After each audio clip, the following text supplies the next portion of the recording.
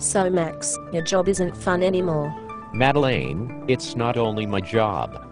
My weekends are no longer fun either.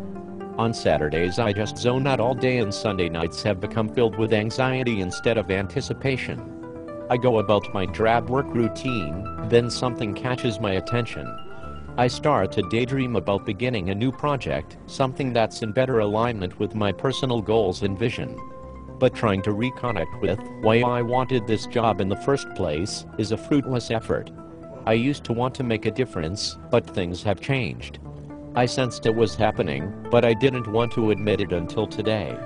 My job really sucks. How are you sleeping? You look tired. Sleep? What's that? At best my nights are just a series of fitful naps. By morning I'm a grumpy basket case. I snap at people who cut me off on the way to work, and I'm frustrated because my colleagues don't seem to have any passion either. We're just a bunch of drones. There's nothing to grab a hold of.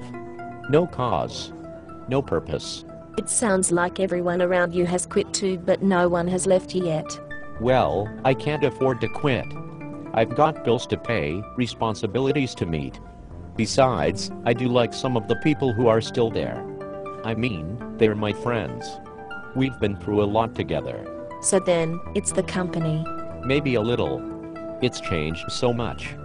There's such a focus on hitting profit numbers and cutting costs, and none on customer service, problem solving or continuous improvement.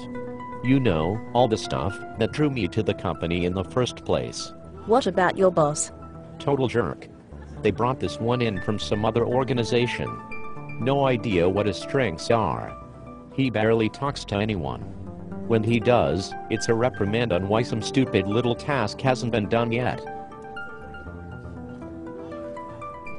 Wow. Sounds like you've got a bunch of issues to work through. I'm a good person. Why is this happening to me? Because you let it.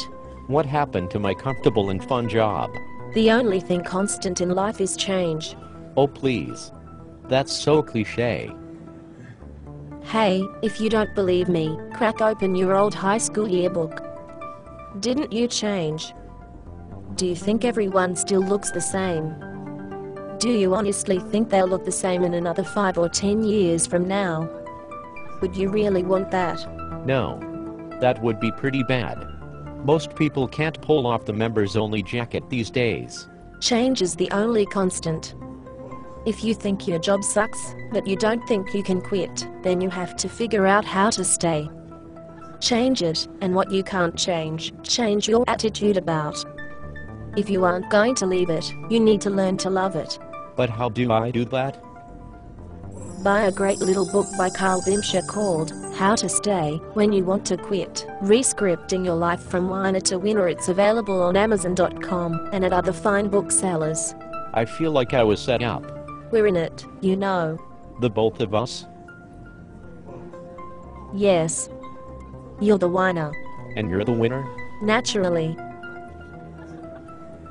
Is anyone gonna come with our food? We get to eat in the book.